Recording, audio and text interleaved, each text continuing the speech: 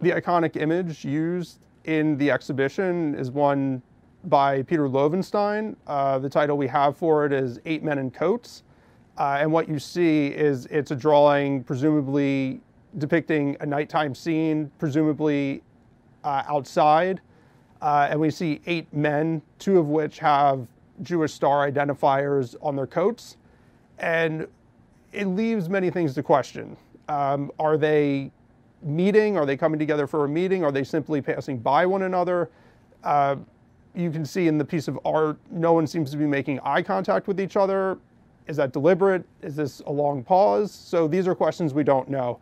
The reason this particular artwork was chosen for the iconic image is because I felt as though it represented the weight and gravity of the Holocaust, but did not show any graphic or violent imagery. I also think it's just very visually very compelling.